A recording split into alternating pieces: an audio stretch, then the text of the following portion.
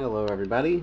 Normally I would be doing a video showing something that I have or that I want to talk about, a review, but today I actually need some help with something because basically what happened is the store that I was a manager at a store, a big company, for the past 6 years, and they ended up closing.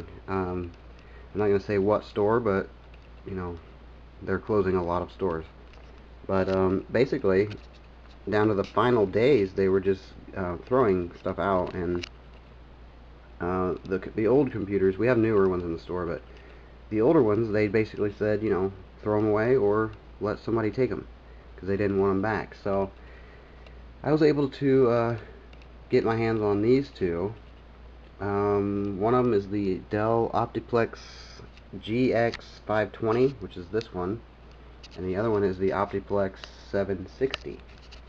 This one, the 520, it's okay. It's very low end. It's much older. I think it's like around 2002. You know, it's got maybe like 1 gig of RAM.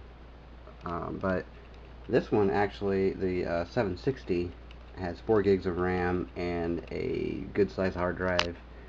But anyway, that's not the issue. I was hoping I could, you know, get them home and do a review on them, but here's the problem.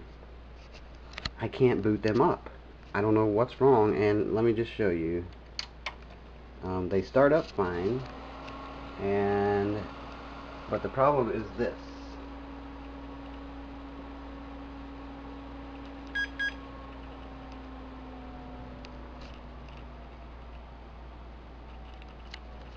They always come up with no boot device error, and if I were to do a Control-Alt-Delete just to show you, it starts out as if it's going to work.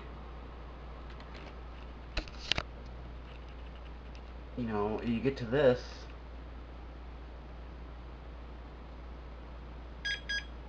and then that's what happens.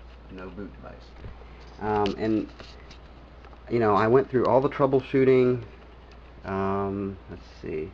The one nice thing about Dell is they do have the built-in setup tool, which is basically like a nice version of your BIOS.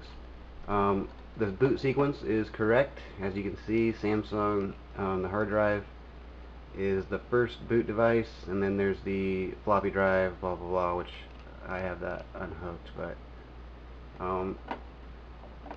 and then in here it shows that it is there. It shows the hard drive is there and functional, but I just don't understand what's wrong because I cannot get it to boot. And the thing is, both of them do the exact same thing. I get the same error on both computers. So first thing I thought was maybe the hard drives just don't work, but we used these in the store just a couple days ago, so I know that they work, and in fact they work very well. So then I thought, well, maybe the company came in before and wiped out the hard drives and did something to make them not work that I just can't figure out. Well, that's possible. I'm sure that they probably did wipe it for security because it had a lot of proprietary stuff on it. But one of my friends, they took one of these home, and theirs worked fine. They actually booted up right away, and they installed Windows 7. So theirs works fine, but this one, these two, I cannot get to boot up. Just to give you an idea of what I've tried so far, you know, I've done the, let's see, I've done all the diagnostics that are built in, which, let's see, I'll show you. You can do a diagnostics test, F5, and it'll do a onboard diagnostics, and it runs all the tests. Everything's fine. It shows that the hard drive is there and running, and this is the floppy drive. I took it out just so I could get back into here. I unhooked everything and plugged it all back in to make sure that there weren't any loose cables. I don't know if you can see this, but it says, you know, the hard drive behind that window there is running, and it passes, once that, it says that it passes test. So it knows the hard drive is there, it just won't let it boot up.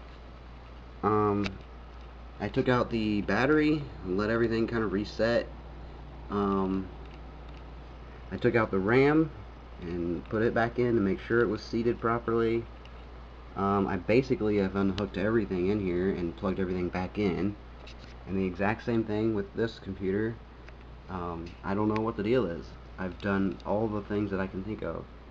And basically, when I've tried to look up how to fix it, everything basically said, well, your hard drive is just bad. Well, I know it isn't, because it was just working the other day.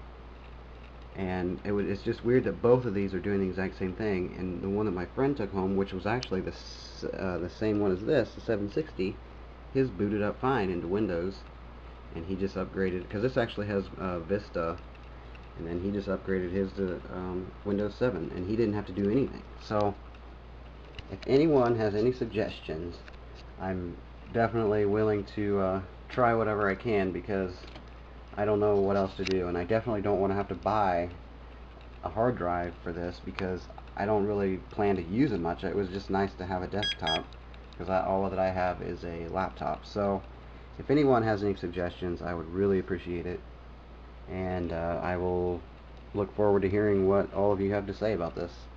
Thanks for watching, and have a great day.